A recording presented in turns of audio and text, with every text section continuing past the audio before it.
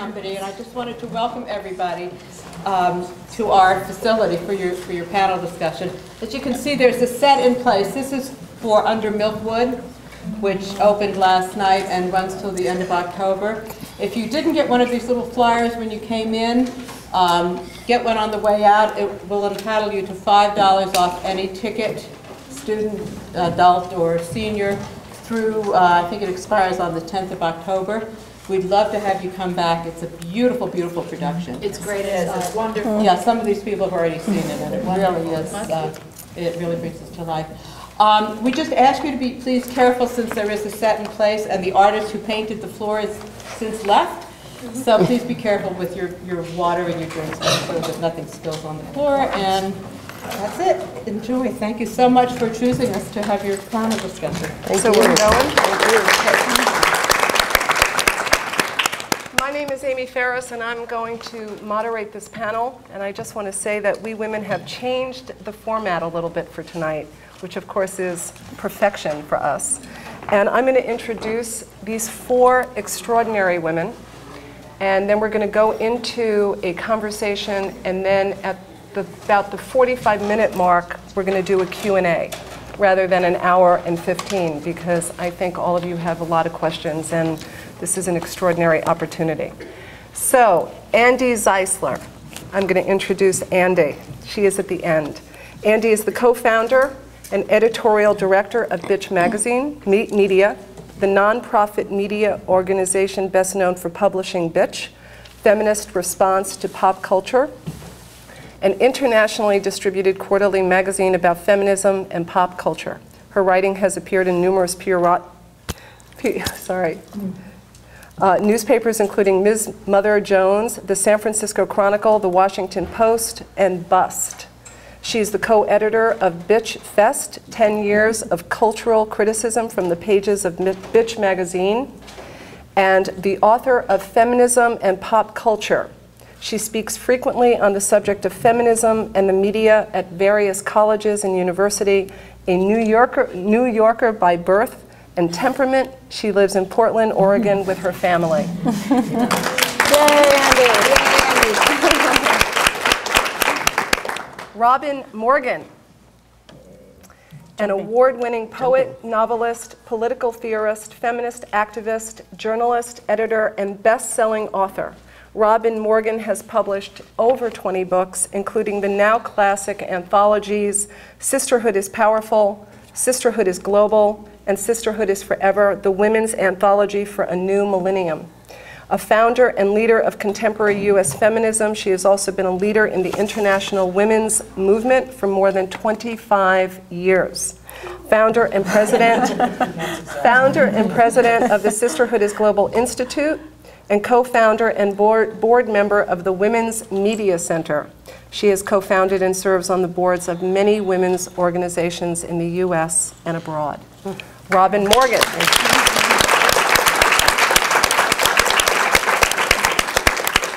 Tamera Gugelmeyer. Tamera currently serves as the executive director of Sisterhood is Global Institute, an international feminist activist and writer on online activism, women and war, and young feminist politics. Tamera concentrates on transforming women's organizations into successful, sustainable nonprofits. She has consulted on fundraising, new media, marketing, and communications, strategies for such national women's organizations as the Women's Media Center, Women's Environment and Development Organization, and the National Council for Research on Women.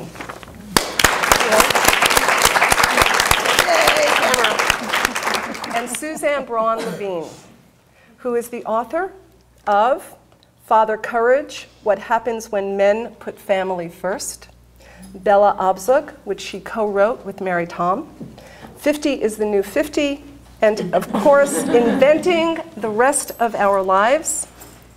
Suzanne is a writer, editor, and nationally recognized authority on women and family issues and media. She chronicled and fostered change in women's lives as the first editor of Ms. Magazine, and today as a contributing editor of More Magazine. She is a lecturer, appears frequently on television, and is an advisor to several women's and media groups. and organizations dealing with midlife issues. She has defined a new stage of life, women in second adulthood. Thank you so much.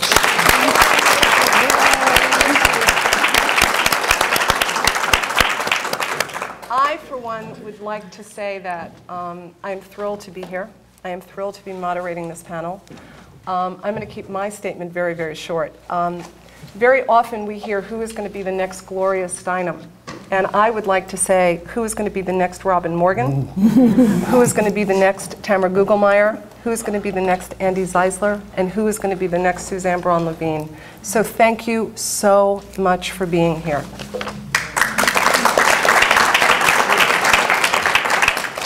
I'm going to open this up to two wonderful questions that actually Amy and Lee brought up. And so I'm going to actually give you credit for this. The name of the panel is From Frontlines to Headlines. What do you consider to be the front lines of the feminist movement now? If people want to get involved in feminist activism, where are the front lines? And read the headlines. What have been the most significant headlines in feminist history, and what do we do, and what do we want for the future headlines to read? That's all? Andy. You forget, we're a little older. I already forgot the beginning of that question. Okay. What do you consider to be the front lines of the feminist movement now? You know, I mean, I think the problem with trying to distill what the front lines are is kind of the problem with talking about feminism right now, because there really is so much going on in a number of different number of different media, in a number of different forums. You know, I think if you wanted to, I think, take the most obvious example, it would be online activism and the Web 2.0 as a site of activism.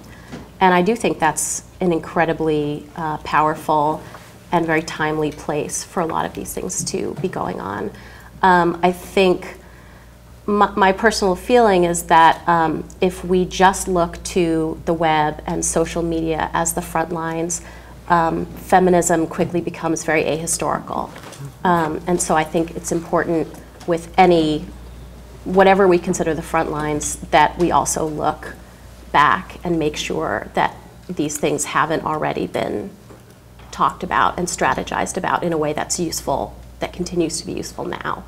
And to pick up on Andy's point, I think because it is so dispersed, the movement, it is in all of us. It is all of us and everyone. I believe that's one of the reasons why we have regularly one of the headlines that I don't care to see again, which is Time often comes up with a cover that says, "Is feminism dead?" Or right. "Who is the next Gloria Steinem?" Well, we are all Gloria Steinems, and we are none of us Gloria Steinems. And in addition to Gloria, there was also Suzanne and Robin and, you know, countless other women out there. So I think it's short-sighted of us and ahistorical to look at just one person, or you know, to really rather than look at what we can do or the ways that we all shape and impact our communities, to try to focus on one individual, I think is not helpful, really, for this movement. Right.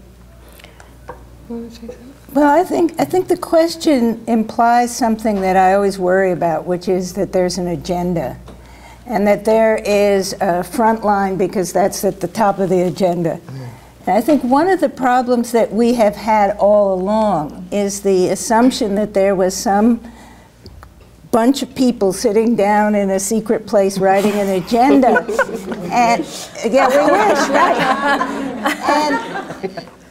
And when we were producing Ms. Magazine, people used to think that they could call up the feminist movement, you know, at Ms. Magazine. And I think that the essence of feminism is that we make our own agendas and we work together to make it possible to execute those agendas. And I worry also about the other side of what Andi was talking about not knowing history. I think we also worry too much about the generations, the feminist generations, and is are there 2 or 3 feminist generations, and which ones are living up to the agenda, and which ones are betraying the agenda? And I think it's really, I think that feminists from 30 to 90 basically have the same goals. And we experience them differently, but I think we basically are on the same track. And I always hate to see us get sidetracked with these, younger feminists aren't thankful, and older feminists are bossy, and, so I think I worry about the word agenda. And whenever I hear it come up, I think, let's talk about something else. I guess I agree with everything everybody's said. I'm easy.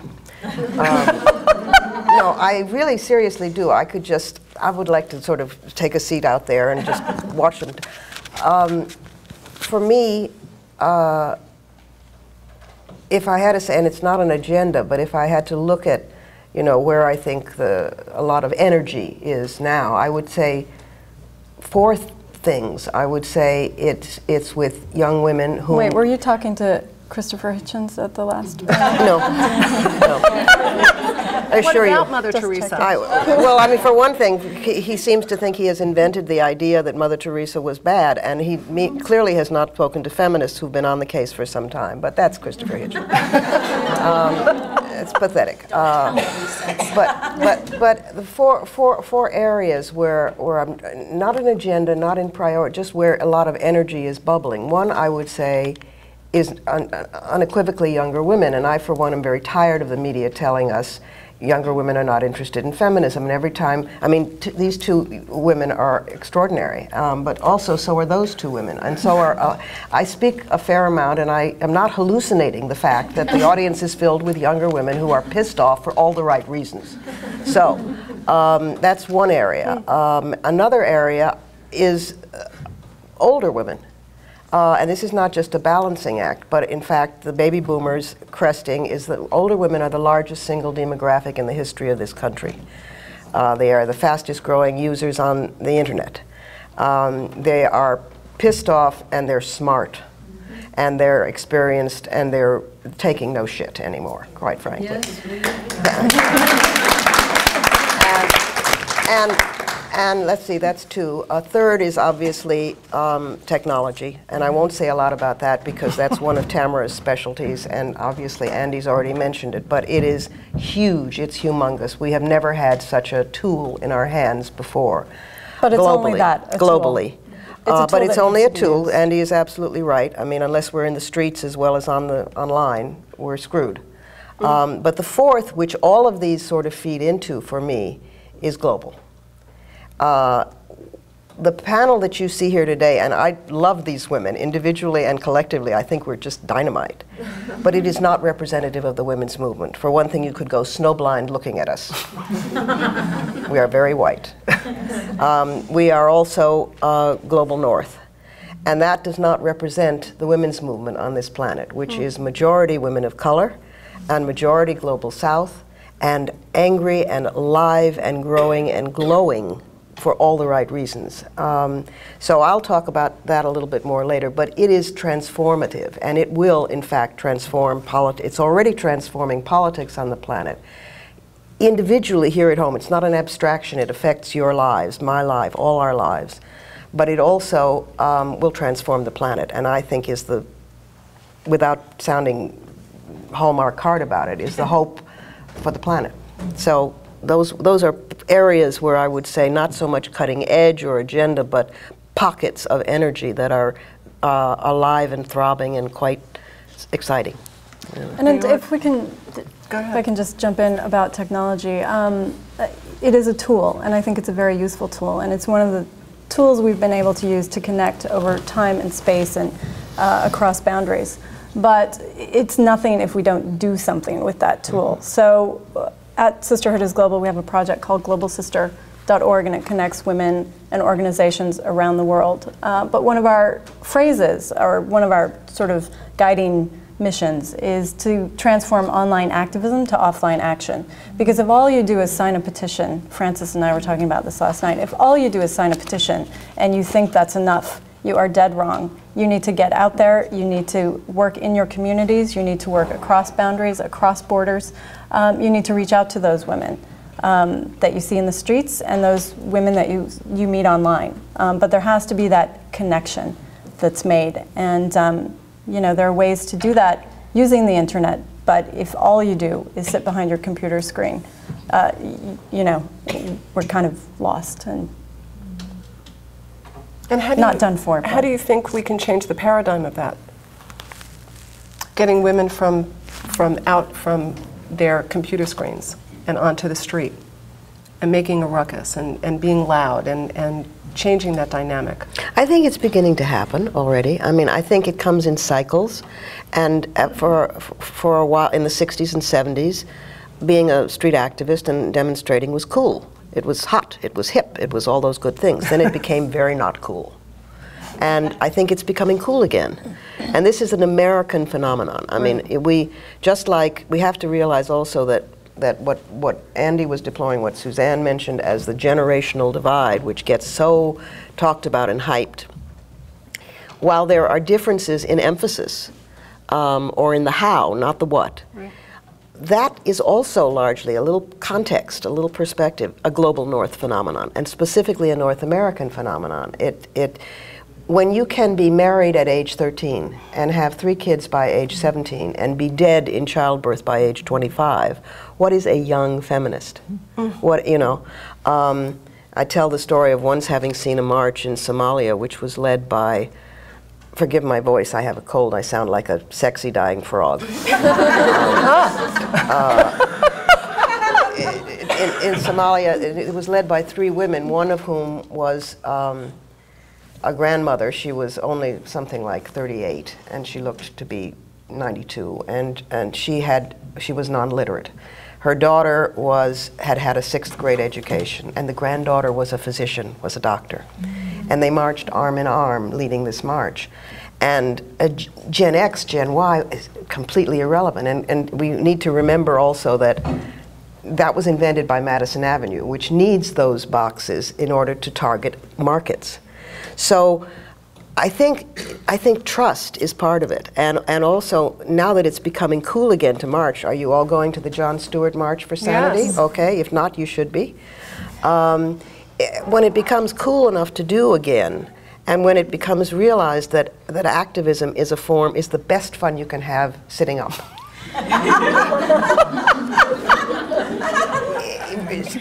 We're right there with writing for me. Those 2 things.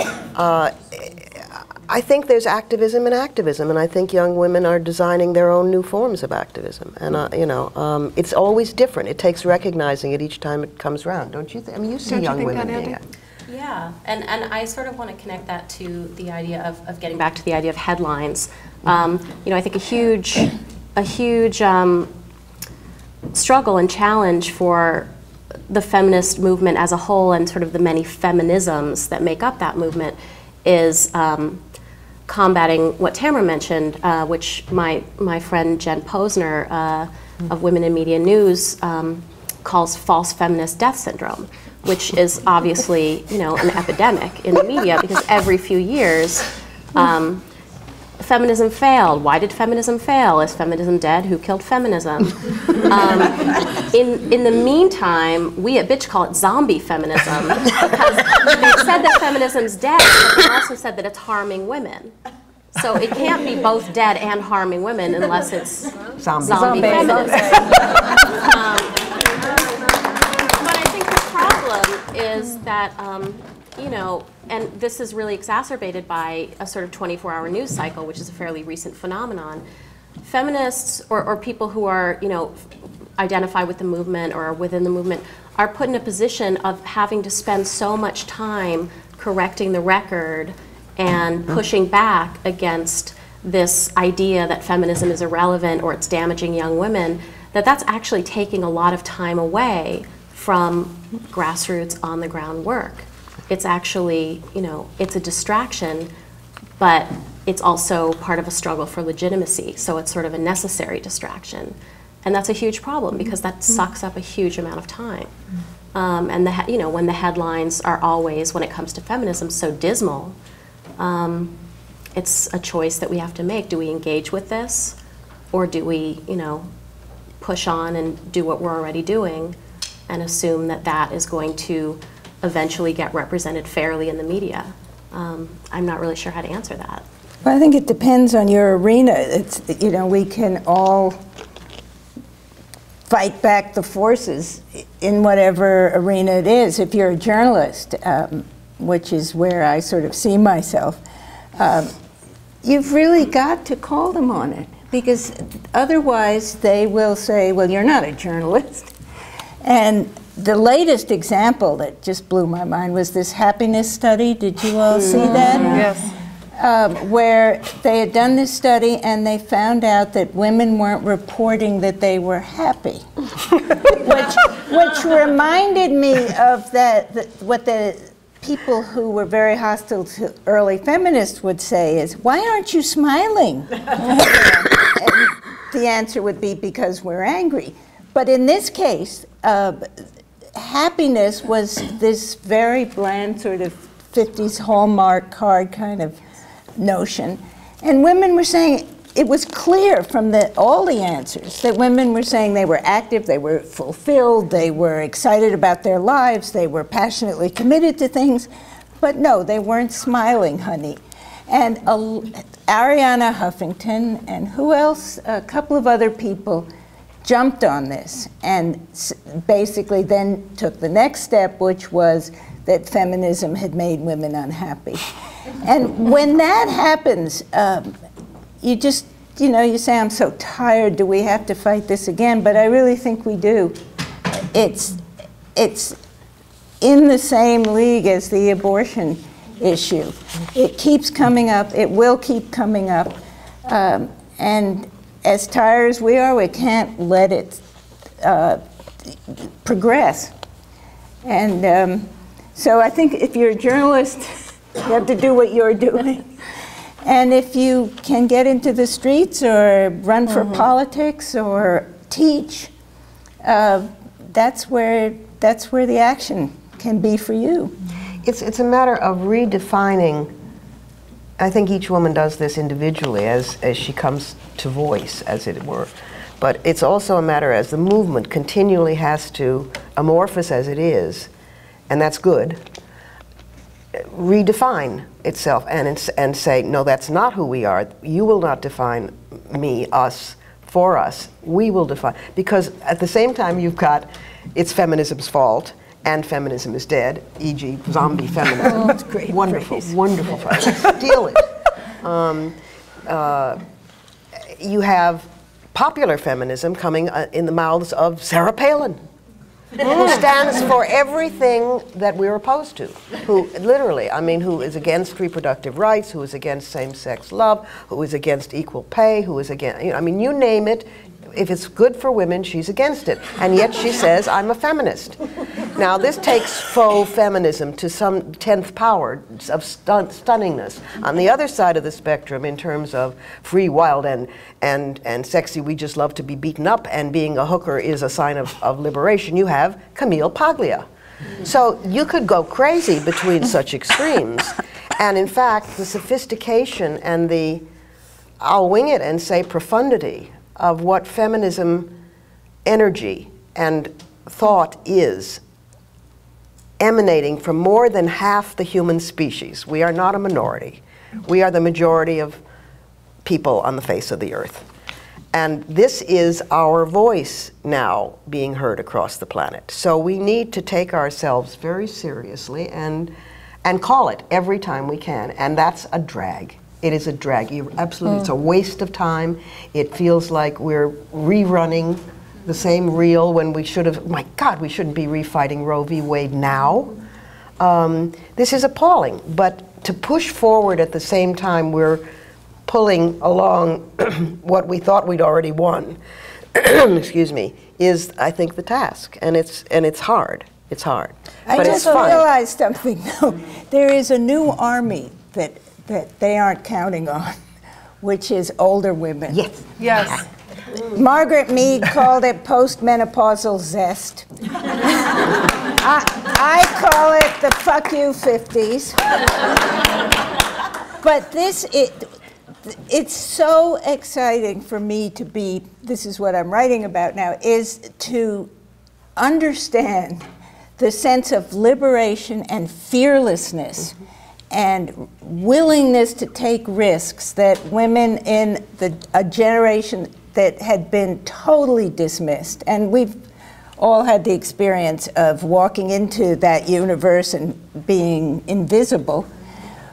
But this is a real critical mass of smart, healthy, brave women. And I think that a lot of the power to hold off those forces is going to come from that generation. And it's that extra 20 years that nobody in history, no women in history have had in front of them after menopause. Right. They died. That's right. Gives us a sort of a secret weapon because they're not looking. So I find that very exciting. I actually find that one of the most sort of hopeful things. You get that on the one hand, and you get the raised expectations of these younger women and the take no prisoners attitude, the things that made my palms sweat when I demanded them as a young feminist. Tamera and Andi and Amy and Lee take as they're given, as their right, which is what we wanted. But you get that energy combined with this energy. It's a whole new bag. I'd like to quote you, though. Okay. I'd like to give. You said, "Only she who attempts the absurd can achieve the impossible." Yep. So let's now talk about Sarah Palin. Do we have to? Yes, and how she is co-opting the feminist. No, she's trying to. Credentials. She's not co-opting it. She's trying to. She's trying. She's trying to. We just can't let her. That's all. We have to nail it. Okay. Besides, I think we all attempt the absurd in everyday life, don't you? Yeah, I do. I think we do attempt the As absurd. women, just trying to get through the day. Go on. It's all a bit absurd, don't you think? I guess it's sort of a subjective question. Does she feel that she's attempting the absurd? I don't think so. You know, we recognize it as absurd. We do recognize it. You know, she feels like it could totally happen. So yeah, it's kind of dangerous to be on our side thinking, oh, it's totally absurd. It'll never happen. But as it turns out, you know, I passed quite a few bumper stickers on my walk down here that said Sarah. No, but I think it's more complicated than that because I think that she, to a lot of people, a woman on the presidential ticket, a woman who is out there speaking daring things in strong language, a woman who calls herself a feminist. I think a lot of people look at her and say, I hate to say this, but are inspired by her because she is a strong, independent woman who's speaking her mind. And in a way that makes her more insidious. But I think you can't just say she's not a, she's not a feminist and how dare she call herself a feminist. I can. No, simply because it's the politics of personality as opposed to the politics of policy. I mean, feminism means it's not about an individual, we know this, and a type. It's not about, it is about the personal being political. I'll take responsibility for the phrase, but it is not only about that. I mean, it's if you stand for, you can be a strong, plucky woman, Plucky Wench of the Week award to Sarah. She can shoot wolves, helpless wolves from a helicopter, and she can skin a moose. Way to go. Every woman aspires to this. But number one, I don't think she's an independent woman. I think there are, you should excuse the phrase, a vast right-wing conspiracy behind her, or else she never would have got this far. And number two, well, I've lost number two. That's a facet of being 69. But the individuality of any given woman, which is very important, and we fought and we fight for that politics, does not supersede the fact that we are also, you know, a runaway child bride in Kenya, a sexual slave in Thailand. But there is the way to change this that we've been developing over hundreds of years, because we were not the second wave, and we're more like the 10,000th wave, has been to see the patterns and to come out of the patterns with some policy. We know women controlling our reproductive rights is a basic. We know it's at the root of racism as well as sexism, because ethnic purity is necessary to own, then it's necessary to own the woman's offspring. We know that economics are also at the core. We know certain things, and if you're against all those things for women, I don't think you have a right to call yourself a feminist, just because you are a plucky wench. And I think we have to name that and name her. The same people who hated Hillary for saying, yes, I'm a feminist, love Sarah Palin for claiming she is one. That tells you that feminism is not what's at issue. Right. It's not. It's not. I think the idea of choice. The word.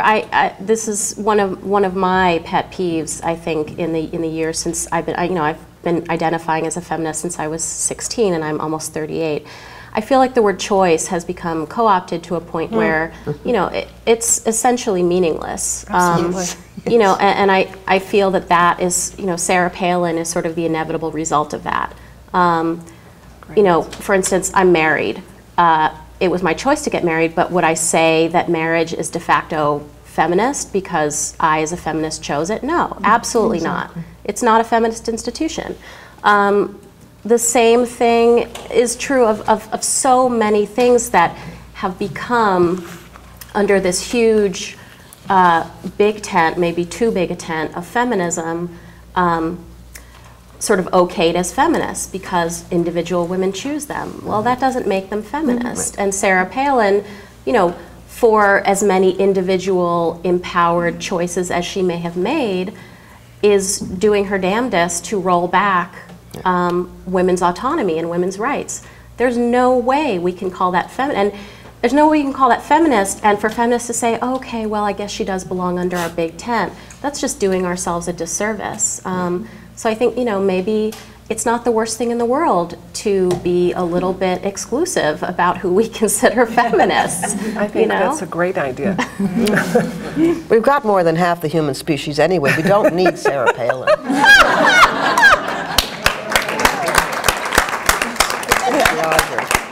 I think Suzanne's right, though. I think we have to take her very seriously as a symbol that is being used against us. Which brings us to... yes, the segue. It brings us to the headlines of Frontlines to Headlines, which is, what would you like for the future headlines to read?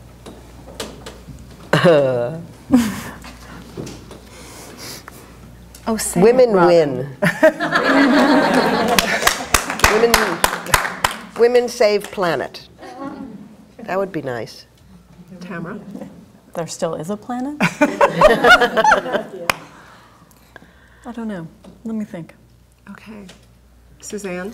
I have to think too. I think because where I'm going is that we shouldn't be in the headlines because it's all taken for granted. Yeah. Oh, that's cool. That's nice. That's really cool.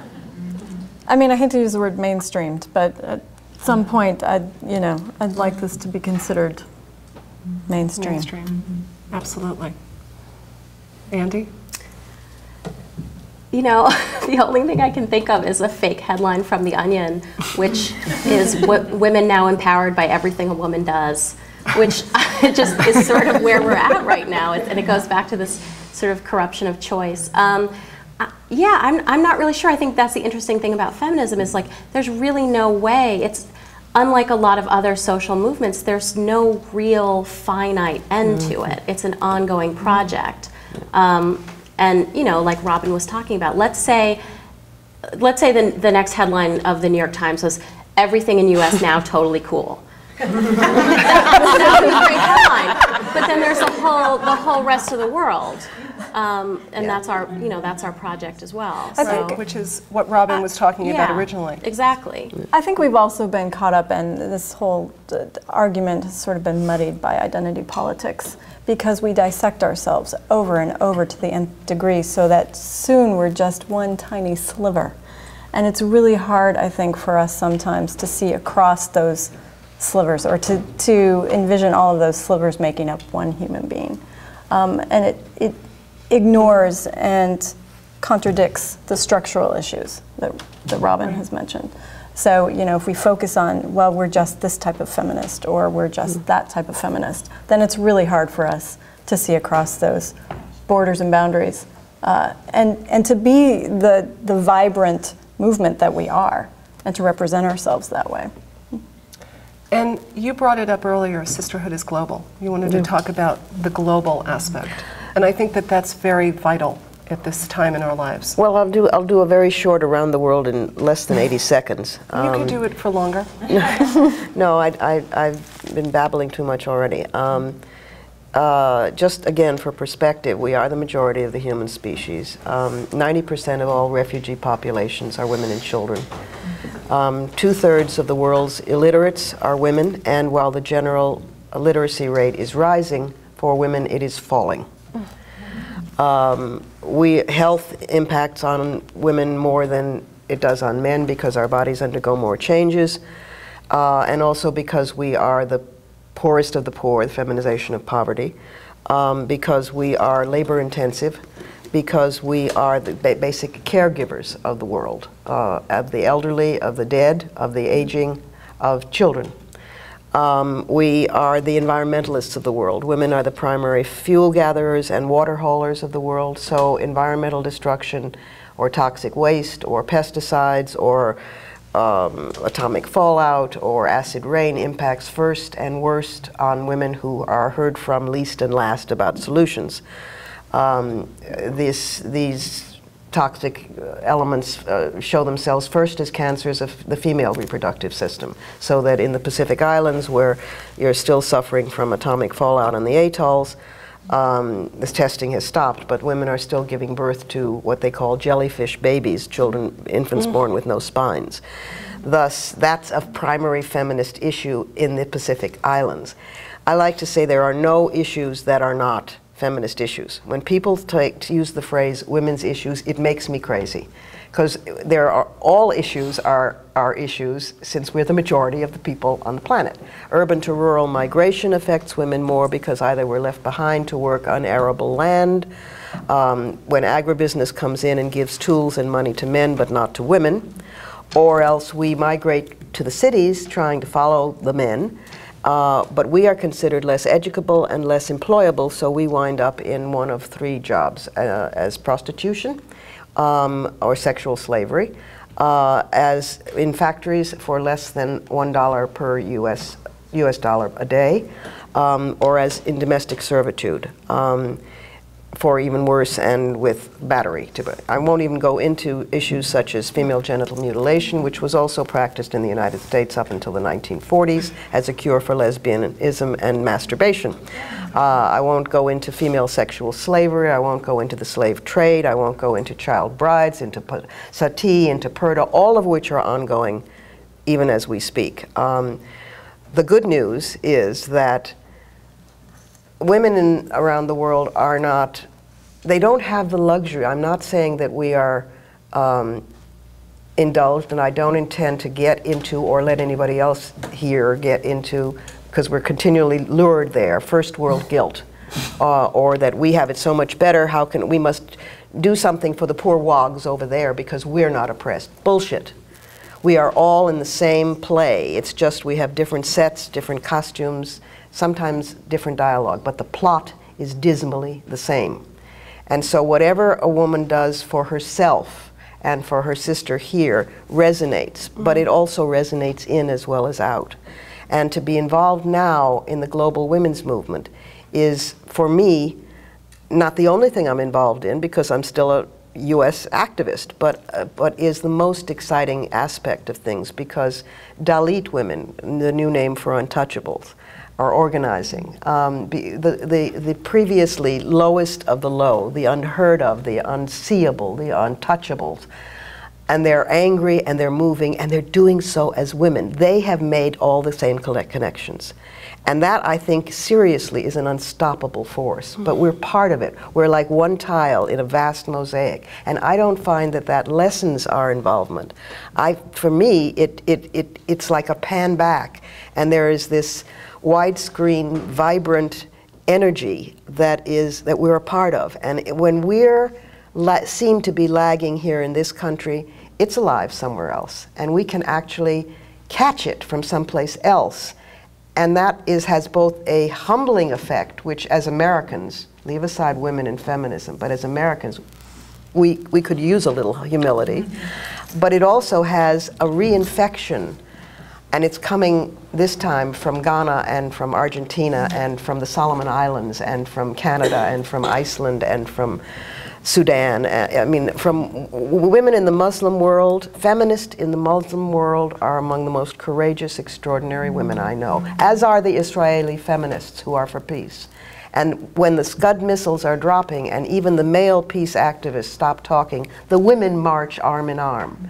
That, to me, is part of feminism, and it's part of Hope of the World. So the Sisterhood is global, the book and the Institute, which Tamera now runs, and using the internet for the tool for communication across time and space, we hope next year to do the first online World Feminist Conference against fundamentalisms, plural, because they exist in every religion.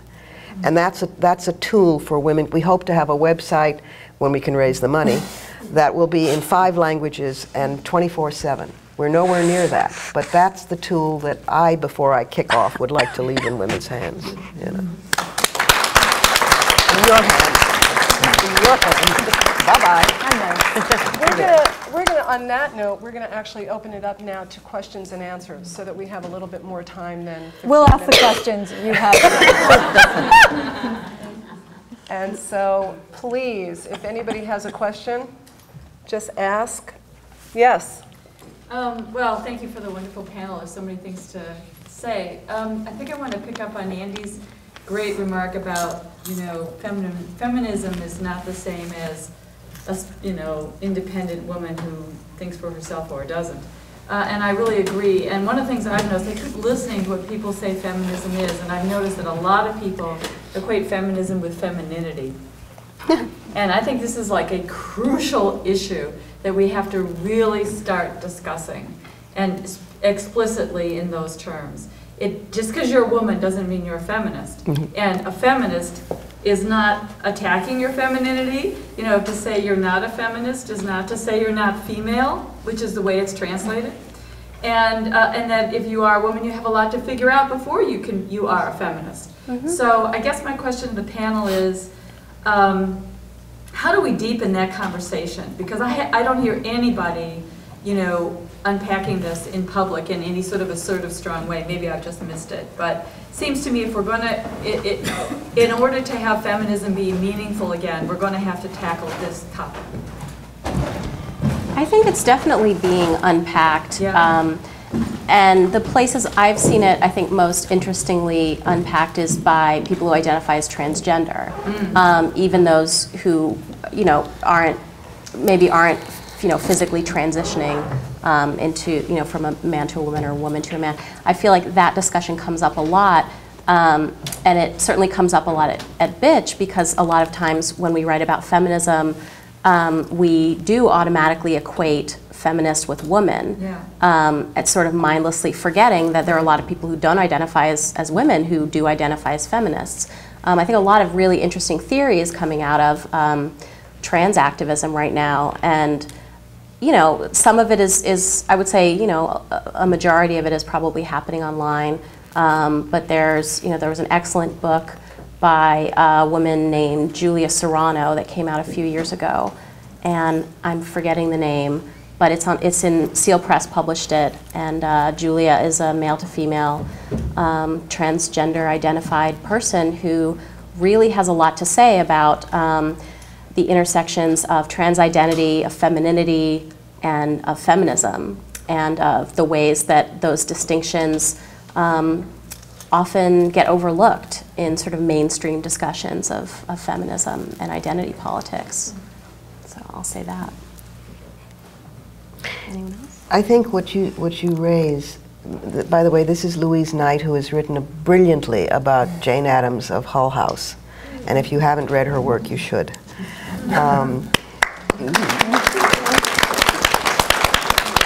Has a new book out, yes? Yes. Yes. Say its name. It's called Jane Addams, Spirit in Action. And among other things, it's the story of how Addams became a feminist. Aha.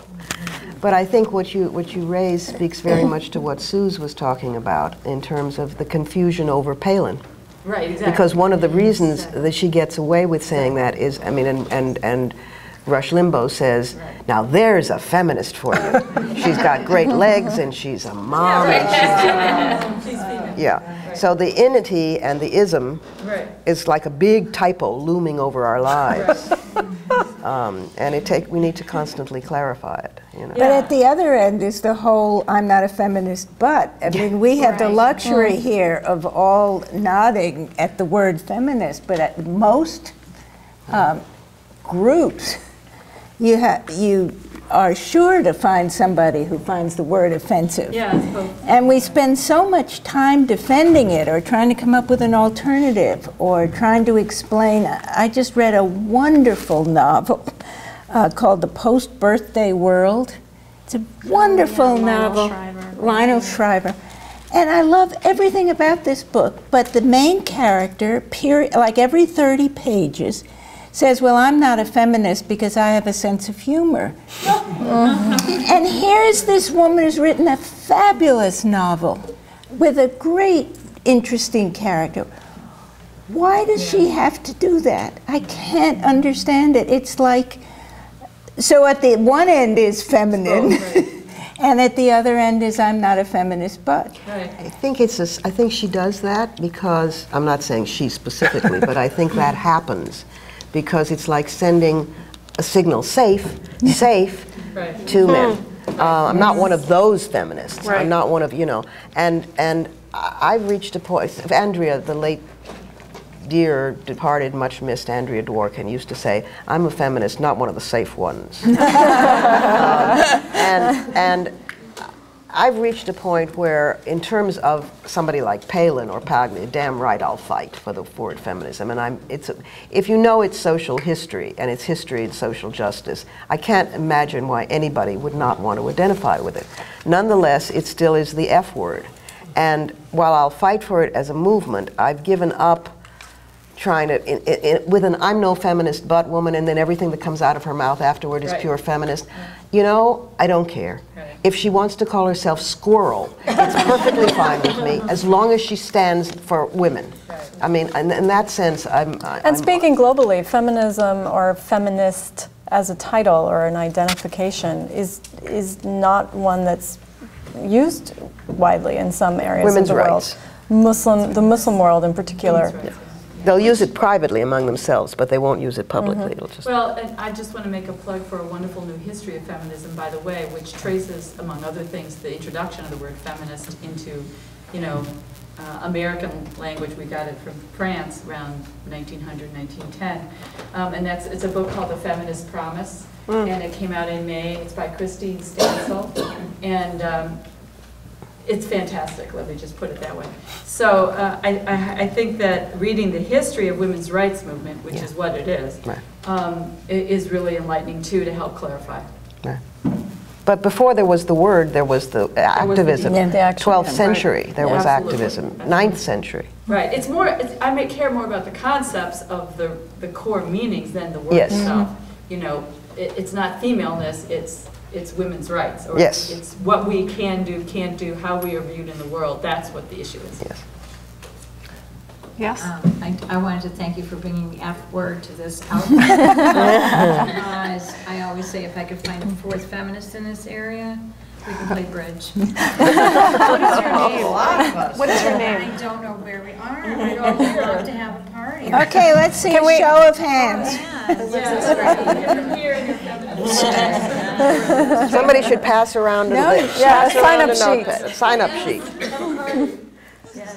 And what is your name? Marion, and I'm doing a very absurd thing. I'm a retired older woman who decided that, what am I going to do with the rest of my damn life? I'm finishing my PhD. Good for you. Marion? It's one of the most difficult things sometimes to explain that, because it is so utterly absurd. No, it's brilliant. I know, You're attempting the impossible, you're going to achieve the absurd. Yeah. Exactly. Here you go. Sign-up sheet is starting. I'm an organizer. I can't help it. But you have to come to me because I'm wired. Yes. Thank you. My name is Jessica. Hi, Jessica. I actually have kind of a topic that I want to talk about. Last summer, I put on a festival called Lady Fest, which I found out through some research. And we raised about $600 for the Women's Resource Center, and it was basically an art and music festival that I came across in research. During the festival, I had a lot of men coming up to me and wondering what their position was at the festival.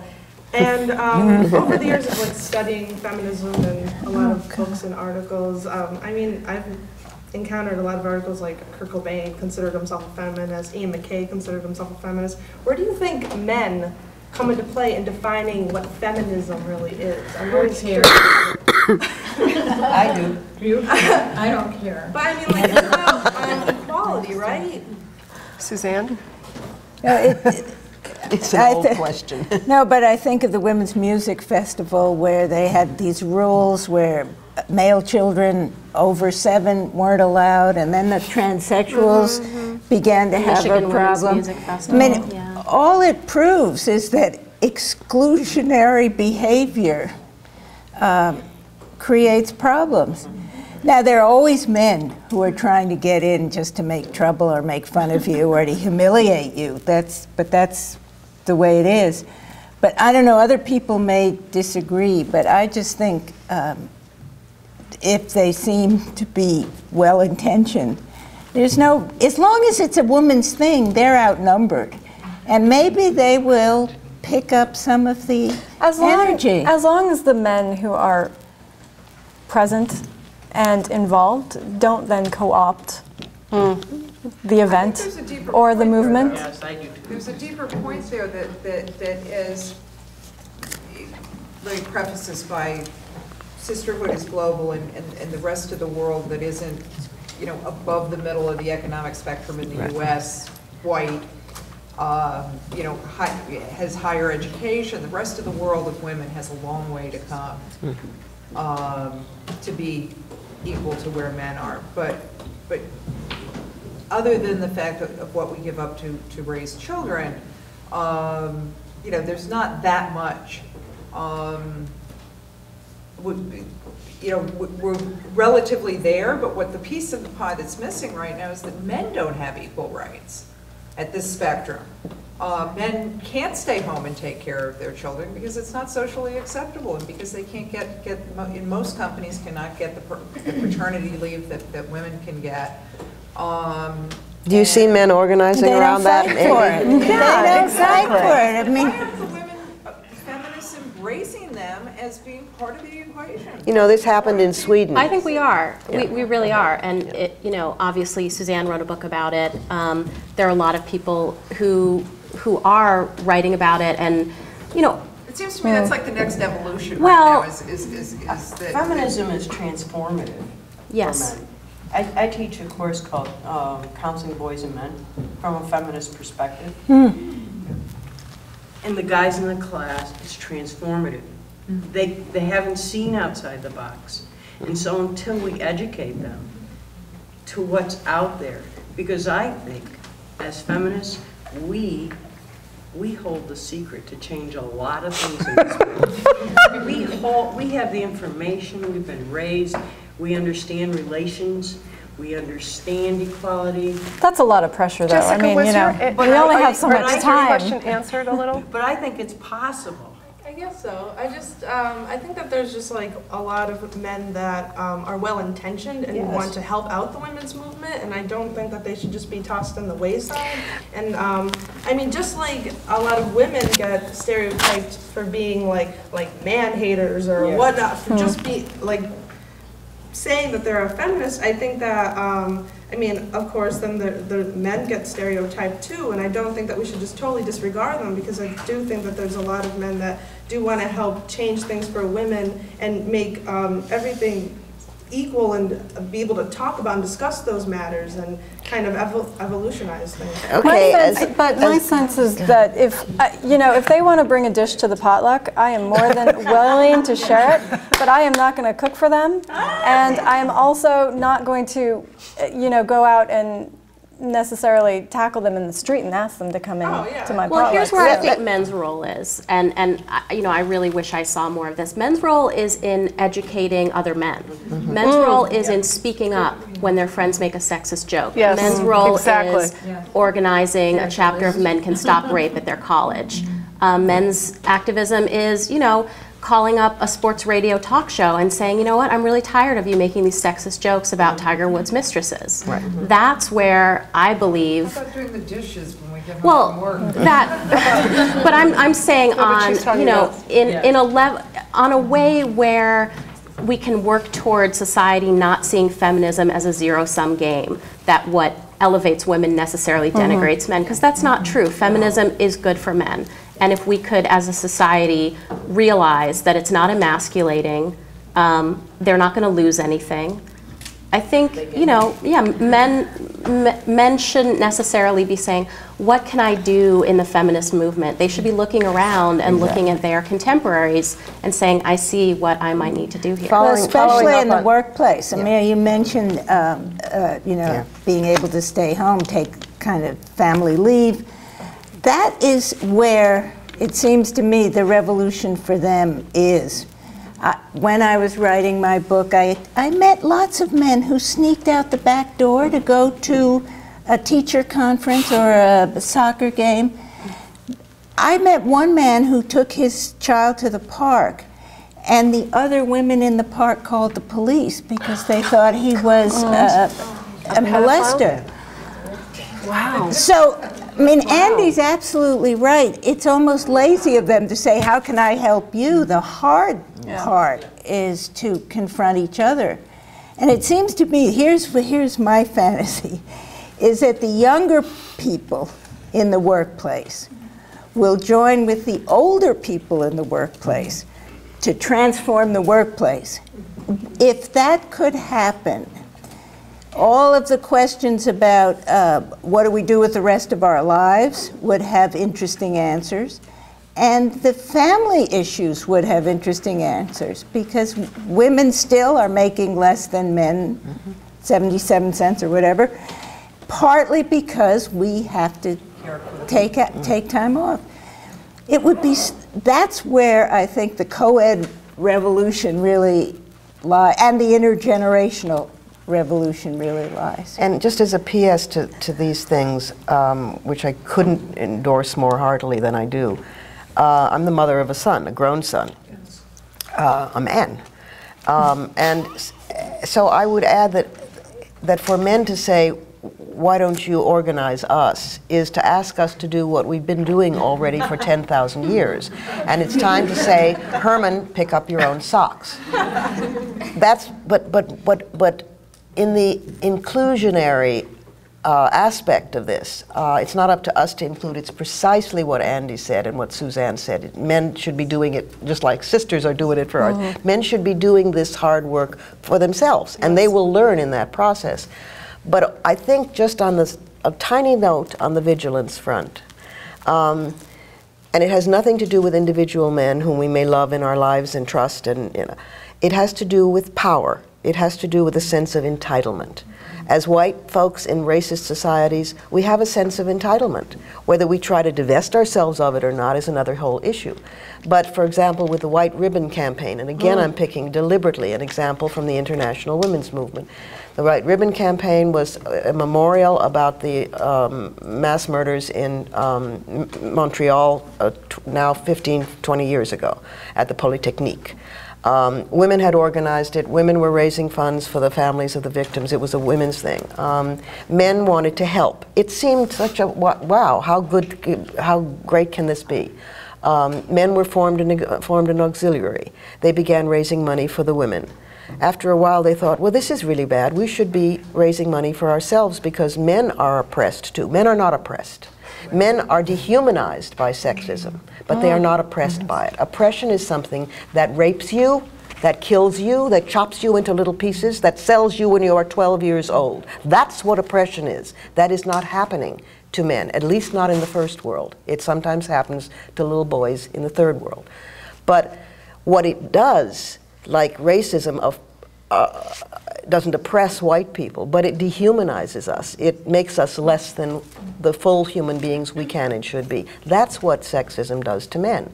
So to be unaware of the sense of entitlement and not to watch for it is dangerous, because the White Ribbon Campaign in Canada was destroyed over this. And be careful. It's not individual men's fault, it was power. Just quickly, I do think that in this world we have made a lot of progress, and I'm living proof of that. I own my own home, I have a good job, but I was really shocked with the Kagan nomination process. About every day there was an article about obsessed with her being child-free and, you know, would she be a good Supreme Court judge, because how can she make decisions about women and children, you know, she's not.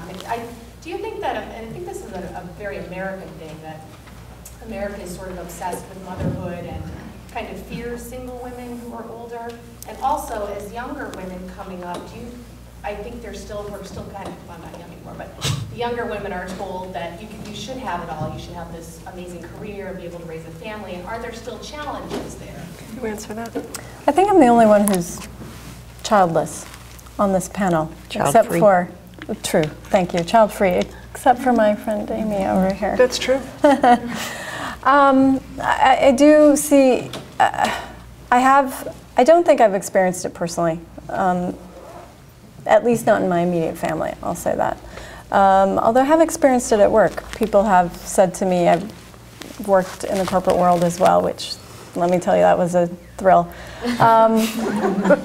And I would have people ask, you know, why don't you have children? I was partnered at the time. They said, well, you know, how does your partner feel about this? All of those sorts of things. So I do think there's a cult of motherhood in the US that is particular to the US. I don't see that in other areas of the world because, frankly, they don't have the option many times.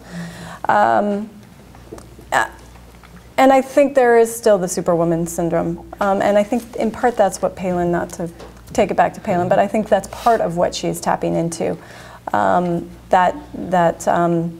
You know, the myth of the superwoman, that she can be this fabulous, however you define that, mother, and go out and, you know, run Alaska as well. I don't think any of us can have it all, honestly. And so I think that, you know, for us it's a series of negotiations, how we determine our own lives and how we set that up. But for me, you know, I think it's another diversionary sort of tactic in terms of, you know, media and becoming feminist and, you know, well, if we're feminists, then that means we have to be everything for everyone. Well, that's not possible. None of us are everything for everyone, so. I think there was a hidden agenda also with Kagan, even beyond the motherhood thing, and it was, why wasn't she married? And the ultimate statement about that was made by Barbara Mikulski, Senator Mikulski, some years ago, who said, tell me if I'm getting this wrong now. It was wonderful. She said, well, a woman in public life, if she's married, she shouldn't really be in public life because she's, you know, disrupting the family and her husband. If she's divorced, then no wonder, because she was not a good wife. If she's a widow, obviously her being in public life killed him. And if she never married at all, there's something funny about her. I think that was the real hidden agenda on Kagan. That's wonderful. I think maternalism and capitalism are really at odds, particularly in this country. And there's a fantastic book by Susan J. Douglas called The Mommy Myth. Susan J. Douglas and Meredith Michaels, where she actually talks about, you know, the sort of slow evolution of, you know, the kind of cult of motherhood, moving from, you know, a time when mothers were very self-sufficient and believed to know what's best, during a time when mothers were sort of supplanted by so-called experts, most of whom were male, through a time when the government actually, you know, started to care, in a bill that was, I believe, killed by Nixon. Was that the one? The child care bill. Yeah, the child care bill. And, you know, into this time when we really fetishize motherhood, particularly when it comes to celebrities, but we have absolutely no support systems. We have no support systems, and we refuse to acknowledge that it's a systemic problem and not an individual one. Yes. So, you know, you hear about women like, oh, well, you know, it's her problem, she just can't balance work and motherhood. Well, it's not her problem. It's the problem of an incredibly corporatized capitalist society that sees no value in, you know, making family-friendly policies. So, I mean, yeah, I actually don't know if that answered your question, but it's a great answer. I feel like it's you know, that needs to change. Yes? I was wondering if we could talk about Hillary Clinton, just to counteract all the pain that's in my brain right now. What was your opinion on why she lost, and maybe your opinion about her? And I just want to tell everybody we have about 5 minutes left, so that's a great question at the end. I was sitting here plotting the whole time. Great question. I didn't want to leave here without bringing that up. I think it all boils down to it wasn't time yet. I lost a bet with Gloria over this because I said we were going to do it this time. And I'd won once before when she said she's not going to win for Senate, and I said yes she is, and I'd won that one, so it made me, you know, heady.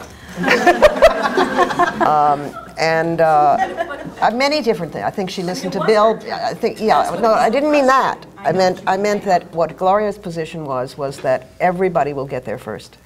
Everybody, race will triumph, ethnicity will triumph over women.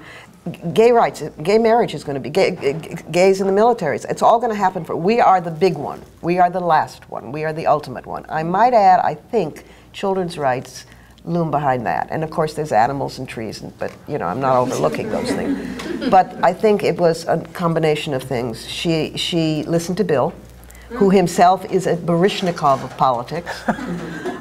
He's a genius. I mean, you got to give him that. He can't keep himself zipped, but still. But she went with Mark Penn. When she spoke briefly in her own voice, she had it, and then she lost it again.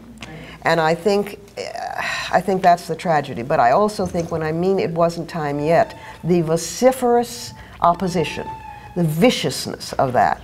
I wrote a piece called Goodbye to All That Too that went viral around the web, in which I just tried to name some of the things that were happening to her.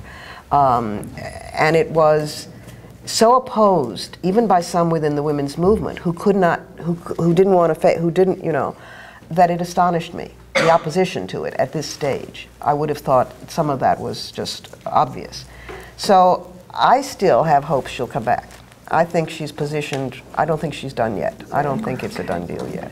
Is that a little insider info? No, it's just hope. It's eternal feminist, keep hope alive, you know, but others may feel differently. I'd like to hear from them. We have one more question. One more question. And actually we'll do two, if they're really short. We're going to go with you. I don't know if it's short, but early you were talking about the importance of connecting technology and 2.0 with activism on the streets, and I had just read an article this morning by Malcolm Gladwell about that very issue, and he was basically saying that the technology doesn't do it because we have sort of acquaintances through Facebook or whatever, that doesn't do it, that we have to sort of go back to what really worked for activism, especially civil rights. Mm-hmm. And he connected it to friends, that people who had friends who were doing something were so much more likely to get involved. So I was just kind of wondering, like, what do you see as important ways to get us off of the computer and into activism? Right. I mean, I know that it's back and forth. Well, I think, I'm not familiar with Gladwell's piece, but I will look at it. And this is another thing Frances and I were talking about last night. It's the face-to-face connection that really does it for people. And I think that what you have to do is find that in your local communities as well. In other words, the internet for me is a vast, powerful resource and tool, but it's only that. And so you really have to make that, you have to embody that in some fashion or capacity. So if you meet a group online, you know, make meetups in your local communities. Arrange for that face-to-face time, because it is this direct, this face-to-face contact, I think, that is the power of social justice movements traditionally and will be going forward. So the internet is both, I think, you know, a gift and a curse in one sense, because as I said, we sign a petition and we feel like we've done something, but in fact, we've only signed a petition, and it's going to take much more than that. So for me, I would encourage you all to find that piece of paper that's going around, make sure your name is on it. Find the people in your local communities that you can identify with. They are out there, we are all out there. And what you need to do is make yourself known and visible, and you know, people will glom on. That's what happens for me. And one more question. I wonder if you speak to this issue. My name is Carol. In the 70s and 80s, I would spend a great amount of time vilifying Phyllis Schlafly. I hated her. But Phyllis Schlafly was an attorney and mounted some serious arguments. And one of them was women in the military. I'm finding with this cadre of women now, Sarah Palin, Christine O'Donnell, Sharon Engel, intellect on the other side is diluted. And I really want to know how serious this is, and are people really going to vote for these people? Some people, I think some people are. Some people are. I think it's important to poke holes in their arguments. I think it's important not to debate. I mean, I personally would never debate Schlafly. And Schlafly was so disingenuous that you'd meet her in the green room, because then I'd force them to have us on separately because I wouldn't debate her. She always wanted, you just lend them credence by debating with them. But we'd meet in the green room and she'd say, you know, I became a lawyer, I went to law school because of the women's movement. And I say, well, thank you, you're welcome. Oh, that's really terrific. Then she'd go out there and savage us. So I think it's important to point out the total, you know, wing-a-ding delusion of their arguments. But it's a thin line between taking them seriously enough to oppose, but not taking them so seriously that you dignify them. You know, and it's a thing to develop, and I think we developed it during the 60s and 70s, and we've got to revive or develop it anew this time around, because the right is using women in a very clever, cynical way, while the left, God love it, is just ignoring them. But the right is dehumanizing them. They're making a joke out of them. Yeah. I mean, when they put these candidates up, it's humiliating. Yeah, but we should have, I don't know, this is where the fun of feminism comes in. We should have, I mean, wherever that list is, where is it? Is it circulating somewhere? Is it still, I don't want it to get lost in the nether, okay. I would say a couple of things. We need to bring back, and this is where younger women and older women, the older women who don't give a shit, Suzanne's fuck you 50s, where we can really kick out the jams. I mean, we should have little troops of flying feminists who go to the speeches of these women and just laugh. Just laugh hysterically. I mean, get drunk beforehand, or have a puff or two. I mean, whatever your thing is, just go and just Sharon Engel and say, you go, sister. Whoa! You know, we need to be outrageous. We need to be audacious again. And I would just ask you to really sign that and get a hold of it so it comes back to you. You got, oh, it's there. Okay. Yes. You can be the electric caucus and be in touch with us. She needs a fourth hand in bridge. And to buy and support these amazing women's books and to trust each other and to have some fun with this, because the myth that feminists have no sense of humor is the single most atrocious lie. If feminists had no sense of humor, Suzanne and I would have cut our wrists over in the nearest basin in 1968. Never have I laughed as hard and as long, and still we meet regularly and we just cackle. Now I know what cackling really is. So enjoy it. Enjoy it. Amen. Yay! Thank you! Thank you!